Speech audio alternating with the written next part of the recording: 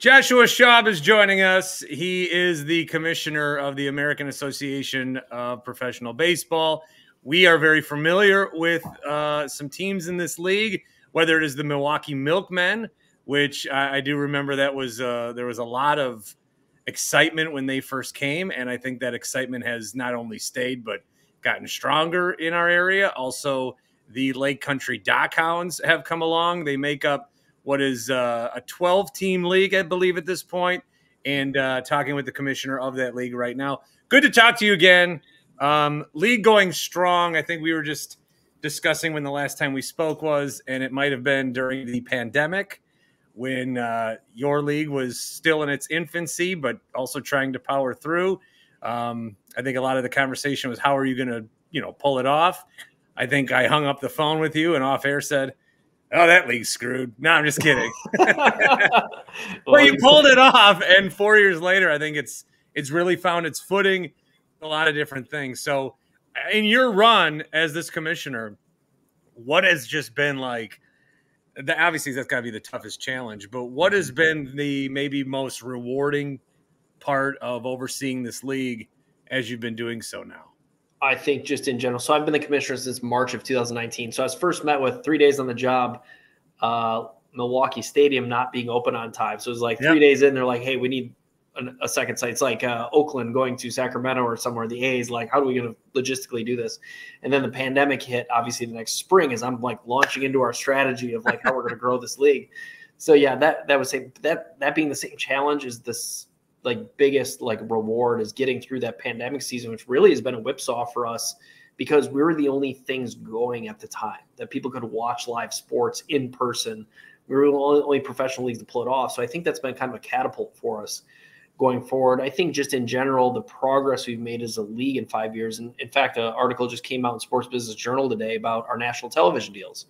And if you look back to 2019 when I took over, and this is not to besmirch my predecessor, who's a legend in the baseball industry, but our games were being broadcast on an obscure platform in Canada. Like there were no games. Now, in 5 years, and much credit to the teams, we're on national television. So that ascendancy has been awesome to watch, very rewarding, and it shows there's a great appetite for MLB Partner League baseball outside of Major League Baseball, that there's an appetite for more baseball. So it speaks to the baseball industry as a whole.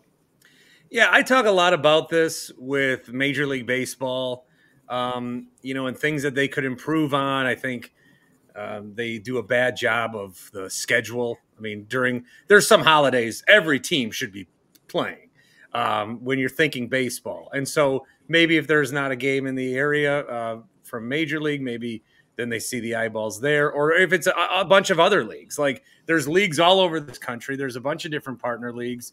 The Northwoods League with the college amateurs we're familiar with around here too. I think that one thing that I always say in this discussion is because, baseball has been talked as a regional sport. I push back on that because it's not. It's like it's a very national sport. I think what happens at the top level with Major League Baseball is people get so sucked into their one team that, sure, in Major League Baseball, it's hard to care about the other 29 teams. There's going to be people watching the All-Star game this week, and they don't know a lot of these players because you just don't see them because you're so invested with your team. But I think that you look around the country, and there are a lot of different pockets. We'll call this a Midwestern pocket of baseball that, yeah, you can assemble a league. You can put teams out. You can say, hey, if you're in Milwaukee and you like the Brewers, well, there's also the Milkmen. Or if you don't want to get into Milwaukee, some days there's the Dockhounds. Like there's all these different leagues. And I think you guys take advantage of, there is an appetite for baseball is what I'm saying, despite people pretending like it's not what it used to be.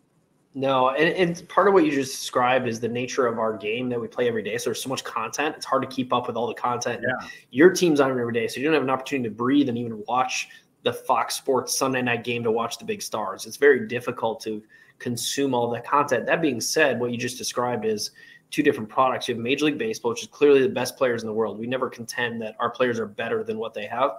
But what we have is a product that's local, that you can visit in person at an affordable price and still have access to heroes. And make no doubt about it, our players are still phenomenal athletes. They're players that 68% of our players have made it to AA or above. We had opening day this year, 25 players that had Major League Baseball service time. So to see those players live, they still feel like big leaguers. But the fact is the big leaguers play on a grander stage, which makes them feel grander. But we still have phenomenal athletes playing in our league. And the bigger thing is you have access to them. So the autograph signings, being closer to them, the home runs are just as far. In fact, I give this all the time. If you go to show up at our ballpark at 5 o'clock and you're watching BP, you wouldn't notice the difference between the two products. It's just when the lights are on a bigger stage, it's feels a lot different. But there's a lot of great things about our product that MLB can't offer either. That's the reality.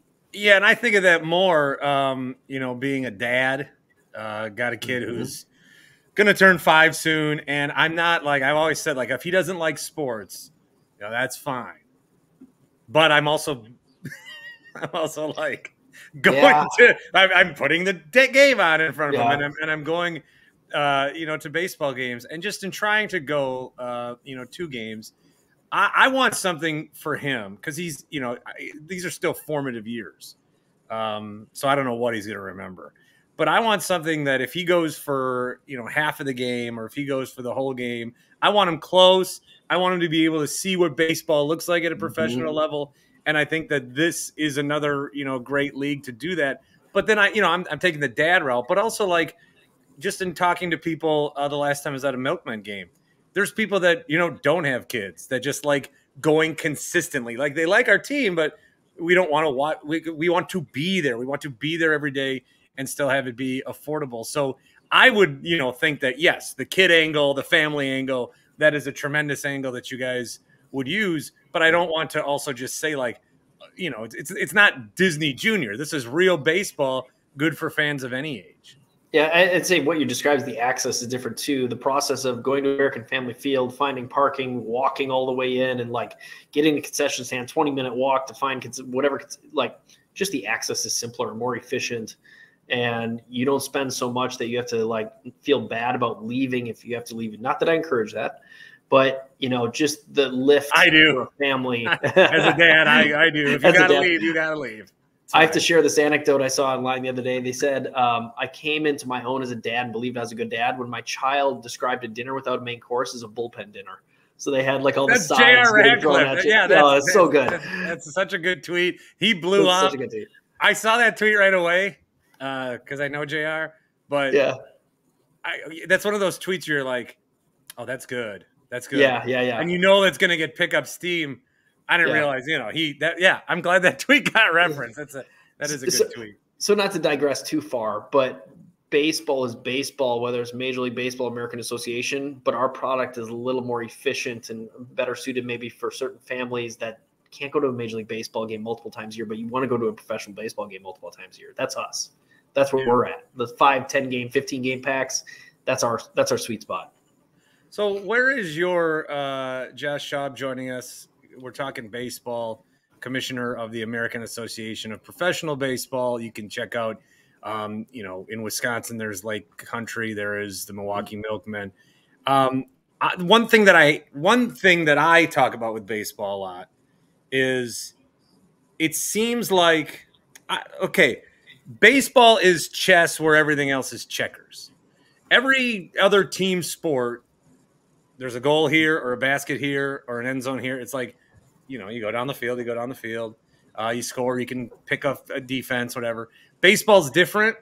Obviously, you can't score on defense. The field is different. There's no time, now, at the pro level, adding pitch clocks and stuff. I feel like baseball is trying to almost make itself, and I'm talking at the professional level, or MLB level. It's almost trying to conform into like the other sports where I just want baseball. Baseball to me is there's 162 of these days. Your guys' season is how long? 100 games. 100 games. That I think is part of it. It's part of it. It's every day I know I have a game to watch. Every day. It's the ebbs and flows. It's a battle of attrition. I don't want that part to be taken away, but it just seems like it is. The strategy. Let me address that. Let me just address that, the pitch clocks. So we have pitch clocks too. We adopted pitch clocks. We have the data from 2010. Our league started in 2006. 2010, we have the data of game times, right? And game times were 2:38 in 2010 and went up to 3:15 in 2022. So we know all the way back in the 70s with Major League Baseball, the games were 2:43, 2:38. Yeah. All we're doing is returning the game to what it once was versus changing the game, putting it in a box. So the game you grew up loving was about 2:38, 2:40, and it had a pace, right? It had a pace, which is why we love it. Every 12 seconds, I know there's action. In fact, I saw this at bat between Johnny Bench and Vita Blue. And I've never seen such rapid action between hitter and pitcher. Johnny Bench's foot never left the box. Vita Blue got the ball, took the signal, go. And it was like this consistent 8-pitch at bat of dude. And that's what we loved. We got away from what we loved. And so Major League Baseball, Commissioner Manfred, who, there's a lot of critics. I know being commissioner is not easy, but he's just returning the game to what we once loved. But he's forcing it, right? He's forcing it back into the box of how it was played. And I agree with it. We implemented pitch clocks in 2023. It was almost seamless. College baseball's had pitch clocks for even longer. So the reality is this has been going on for a while in the baseball industry, and the players seamlessly transition to it. I think fans have come to really enjoy it, and the added benefit is it's good for TV. I mean, that is the reality. Yeah. Oh, so I understand, because then the counter argument is, okay, if it's 2:45, and let's say I'm screaming that I want a 3:15 game. Well, what do I want 30 minutes more of is what you would ask me, and I would say, my answer would be, well, I just wanted to, and you would say what you just said, but then also the 30 minutes more of what I would want is nothing. It's 30 minutes more of, wrist, gloves, legs.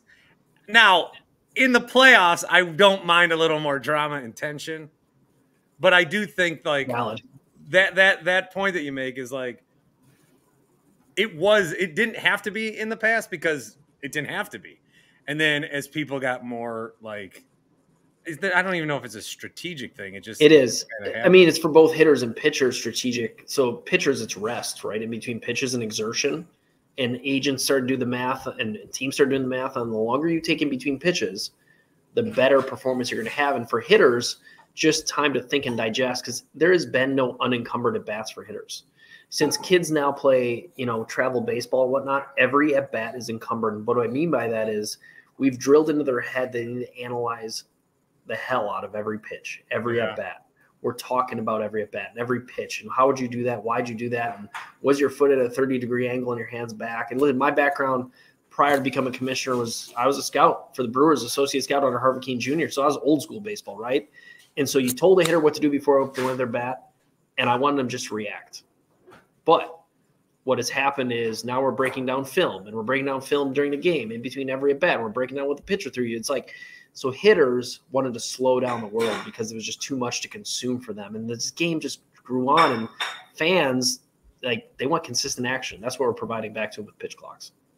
Yeah, that's ultimately, again, I mean, I'm adding 30 minutes of nothing. I guess I don't like that it got to a point where it had to be a change, but, if it has to be a change, it has to be a change. Now, you guys do work with the MLB as one of these partner leagues.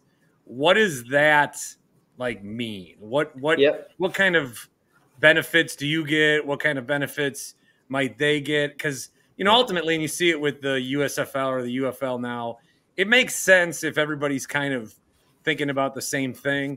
Unless live golf, a version of baseball comes around.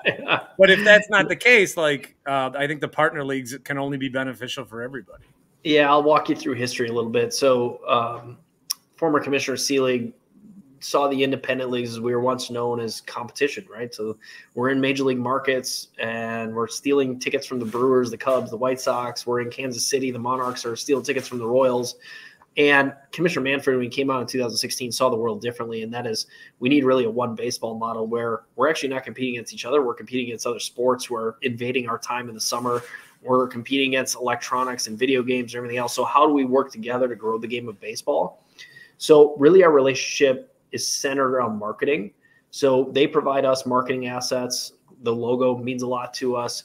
And then just in general, their access to best practices, technology, winter meetings. We sit with all the affiliated teams and talk about vendors. We talk about promotions. We talk about all kinds of marketing activations. In addition to that, umpires, right? We know in this country that we have a problem with officials, referees losing that side of all of our sports. How can we work together to build the umpire programs of both leagues and borrow from each other, where our umpires can graduate to MLB and umpires that are stagnant there can come over to us and keep getting games. So they're developing this pool. Then there's the player side. The player side used to be, let's call it haphazard between all the partner leagues, where we all had a different model. And in one league, major league teams were negotiating with the individual teams. In our model, they were negotiating with the league, and then the player would be transferred over, kind of like soccer, develop, where players are moving from league to league and getting paid. It's a uniform model now with like a waiver wire. So our players enter essentially the system for Major League Baseball. They place a claim on the player. So that all became uniform, which was best for everybody. Players, agents, major league teams. It wasn't like trying to figure out every year what the new rules are for each league. It's like, here's the protocols. Here's what's going to happen. Predictable for players, predictable for us. It's been a great system. So every year I meet with Major League Baseball at least twice in person. We have more frequent calls. Commissioner Manfred and I have met before. It's in general, the MLB partner leagues are for the growth of baseball as an industry, and that's how we see it. How is it with, because again, there's all these leagues. There's a lot of baseball being played. There's a lot of people that want to keep playing baseball. Yeah. With umpires, I always say, and like, there's a lot of umpires that we get to know over time in Major League Baseball. Is it because there's not a crop to replace them? I mean, I feel like it's harder and harder to find maybe somebody that would want to, and then you got to develop them and get them in there. How is it finding and developing umpires, especially now when they're critiqued more than ever and everyone wants to replace them with robots? Their job's getting harder and harder every year in terms of like the access fans have to their job performance.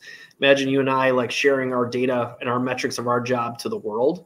And then you have the online platforms, which we encourage them not to look at, but they do. And just what you see, the critics of Major League umpires and, the followers, we have that in the American Association too. Our fans know who our umpires are. Many of our umpires have been around forever as well. And by forever, I mean, 5, 10, 12, 13 years that we have the same crew chiefs moving from city to city in a smaller league. So they know who those umpires are as well. It is becoming more difficult to replace them and keep them around. I mean, their rate of burnout is increasing faster and faster. And just, I guess it's more of a conversation around general civility that people have with other people in our society, but it's more intense for umpires because no one holds back anymore. I mean, so that it is becoming more difficult, and we need to do a better job basically of curating them and making sure that they're okay every day going to work, just like you and I go to work. How are things? How are you doing? And what can we do to support you? As opposed to just being a punching bag. Where are you guys with the balls and strikes? Do we? Yeah, so we have TrackMan. We are a big believer in old school baseball in the American Association. So I mentioned the pitch clocks, but we don't have any other adopted rules that Major League Baseball has done. We believe in giving you the game you grew up loving, as close to that model as possible, which is why I talked about pitch clocks didn't change our game or return to what it was. We don't have bigger bases. We don't have a ban on shift. We do have some pickoff rules because partially players want to play under the rules that they'll play with back in Major League Baseball or the rules from which they came. So that's one reason. Yeah. But I forgot the shift was. I actually forgot the shift was banned. Yeah. So, wow. We are the game you grew up loving. We haven't, as far as balls and strikes go, we have TrackMan system like Major League Baseball now has Hawkeye, and minor league system still has TrackMan. We monitor the performance of our umpires. Is the challenge system in our future? I don't think anytime soon, to be honest. But we do use technology to grade out umpires and really look at things. But that's about as far as we've gone and as far as we'll go in the near future. Well, one of the things, too, with challenges, whether it's that system, it's also there needs to be a good video component. And you guys have been making strides in terms of how people can access these games. I mentioned it's easy to go to a game, but not too long ago, I was just, I don't know, it might have been a Saturday night or whatever, and I'm looking at what is on, and I see that the Dock Hounds are on my 24 here. Yeah. And I didn't realize that there was some sort of partnership, but that is great, because if you get people in and they become fans, they're going to want to see the team that they can't see on the road, but also the games they can't make at home. So where are you guys? I know that the TV kind of presence is expanding as we talk here. Well, Bart, thanks for teeing me up. So aabaseball.tv is our platform where fans can access all of our games on demand if they want. That's aabaseball.tv plus. We are the first professional league to actually allow any fan to access any live game for free, no matter where they're located. No blackouts, right? So you can be sitting in Milwaukee and watch Milwaukee Milwaukee game for free. You can be in Iowa and not see, get blocked half the league. Yeah, exactly. So we have that access. Additionally to that, you mentioned the local broadcast with My24 and the Doc House. We have many of those same local broadcasts throughout our league. In addition to that, we have national broadcasts. So we just announced yesterday through Sports Business Journal a deal with Fubo Sports Network to broadcast games with them. Those are national games, access to 155 million devices in the world to watch American Association baseball. We also have a broadcast deal with Unbeaten, which is an emerging channel similar to Fubo Sports. And then we have deals with Gray Sports Media, who owns 119 television affiliates throughout the country, to broadcast in Des Moines, Iowa, Mankato, Topeka, Wichita, Arizona Statewide Network, Georgia, Nevada. So we've got an expansive reach now like we've never had. And I think before we came on air, it's could I have ever dreamed a league that 5 years ago could barely get out a game on the internet is now on national distribution? No. But it shows the appetite of professional baseball, where it's hard to access other leagues sometimes. Here we sit trying to give our games out for free, right? Come watch baseball, because that's what we want. We want to grow the eyes around the American Association of what we do. So we're giving fans what they want. So that was a good stride, 5 years ago to 5 years now. As a commissioner, you got to always be looking ahead. What are we at, 12 teams right now? Yep. What are we looking for in terms of growing the game? Maybe it's not team-wise, maybe it's just, different things, but what are the if you have long-term goals, what's on your whiteboard? Yeah, 24 teams by 2030 is kind of what we've circled, and that's partially teams maybe jumping leagues. It's also actually replicating Ballpark Commons. So Ballpark Commons is now like the blueprint other cities are looking at to what they want. So they don't just want to issue general obligation bonds to build stadiums. Like, that doesn't work. We know that doesn't work. What we want to do is create entertainment districts. So we've announced public projects in Waco, Texas, Jersey Village, Texas, which is a Houston suburb, Clarksville, Tennessee, and Blaine, Minnesota, which is a suburb of Minneapolis. $3 billion worth of development centered around American Association stadiums and paid for by the incremental taxes that are generated by the private development around the stadium. So what that's done is unlock secondary and tertiary markets to actually build these stadiums, not on the backs of taxpayers, but on the backs of developers taking the risk. There's some risk by the city, but it's all how they hedge it. So that's really our future, is building not only stadiums, but entertainment districts like Ballpark Commons throughout the country. In addition to that, we've started last year playing Baseball Champions League, first international tournament for teams. So our champion play the champion of Mexico's Major League, Colombia's Major League, and Cuba's Major League, and we won. So our team went down and beat all those countries' champions, club champions. Now that's expanding to add 2 more teams this year. It's also starting in Europe, starting in Asia, and then 2026, we all come together to play a world championship of professional teams. And then maybe in the future, that cycles up to play MLB in spring training or something along those lines. So that is really our path, is it's building these entertainment districts, finding markets that have the population but maybe couldn't pull off a stadium on general obligation bonds, and then moving internationally, not unlike other high-level professional leagues. So as a commissioner, how often do you get to just watch a baseball game without worrying about it's kind of like hitters, right? Is it an unencumbered game watching, or is it encumbered game watching? Very rarely. Do I get to go and sit in the stands and not think about, I watch a game a little differently because I look at it as a product. How is this presented to fans? How do our players present to fans? What technologies can we integrate? That's always really critical. Now, Brewers games, I'm a Brewers fan. I live in Wisconsin, grew up in Wisconsin. I can sit down and watch that game. Yeah. But that's also an education too about what's our next step, because I watch what they do and I watch what other sports do. So it's just, I don't know if I ever have an unencumbered really game watching experience. One team that I see this. So there's this guy I used to do a lot of radio with in Sioux Falls, John Gaskins, and he's the entertainment guy for the Canaries. Harry Canary is his mantra. Yeah, but I saw him. I saw him the other day. He was Ron Burgundy. But there's like that is important. I think is the baseball product needs to be good, but then when there's not the baseball, like that product also needs to be good. And obviously, I see John's killing it in that department. Yeah, the Milkmen I think have bovine. Yeah, as their mascot. So that has to be like treated almost as equal to the game day experience. Yeah. And Doc Hounds have Louis. So, the experience you'll get at Milkmen and Doc Hounds games is phenomenal. Like the family experience, the cheering, the interactions. In fact, they just did this promotion in Lake Country yesterday. They gave away 3 cruises, 7-day cruises, I think, at their game. And they've done it 3 times a season. And the place just went berserk. So it's like baseball's the lion's show of the circus.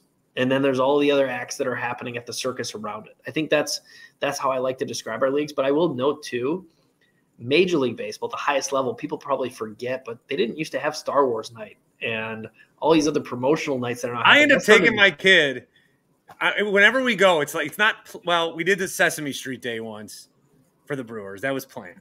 Yeah. And we got an Elmo bobblehead that he thought was soft, so he broke it as soon as he got home. But then we went to randomly a Star Wars night and then another night. And then I say, well, maybe we'll go to another game. He goes, oh, what night is it going to be? And I'm like, yeah, it's not every night. There's not, not every night. Yoda's not walking around every night, dude. Yeah. But that started in non-MLB level, right? And they've adopted that. So, they have the lion's show and everything else. Everyone's playing the same game, trying to get groups that are non-traditional baseball fans into our stadiums, because everyone else is pulling on them too. But I will just end this segment by saying the Milkmen, the Doc Hounds did such a phenomenal job of entertaining our fans. So if you're not a baseball fan, trust me, there's plenty more for you to do at our games, where it's the kid zone, bovine, the mascots, the entertainment on field, the funny interludes. There's plenty to do at our games, including great food. Yeah, the food and drink specials are usually pretty decent. Yeah. Also, if you can get out to those games. I'm not sure Major League Baseball's figured out the all-you-can-drink section yet, so we still got that on them for sure. So, yeah, they have not. If they did, it'd be like $800 to show up and have an all-you-can-drink at a Major League Baseball game. So, all you can drink, you can't have a mortgage that month. Your mortgage is the all-you-can-drink ticket. So, yeah. Well, dude, good to catch up with you. Thank you for having me. I love, what's happening, the expansion, the TV, all that stuff, and it only seems like it's going to get bigger.